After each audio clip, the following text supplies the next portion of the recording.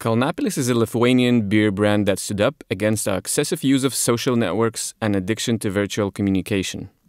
It encourages people to get together for real and would even give out prizes that could be enjoyed with friends over a glass of beer rather than online.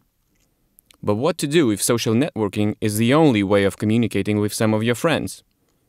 In 10 years' time, Lithuania lost almost 1/5 of its population, mostly due to emigration. Around 50,000 people left the country in 2012 alone. As a result of that, people who stayed have many friends in England, Ireland, Spain, United States, and so on.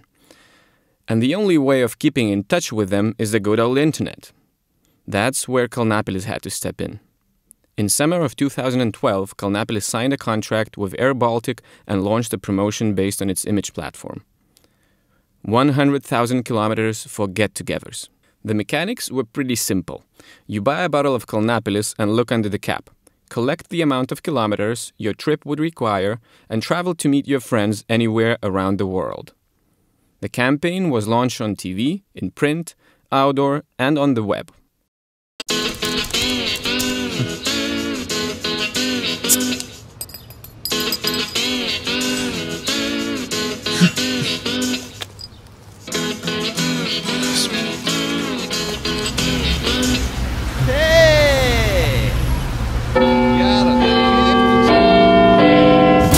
Šimtas tūkstančių kilometrų susitikimams. Rink kamštelius ir keliauk pas tuos, kurių seniai nematei.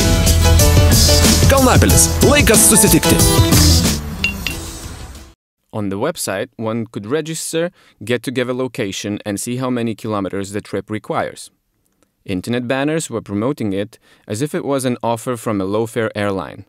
Trips around the world from only 250 litas, which is the price of KALNAPILIS, of course.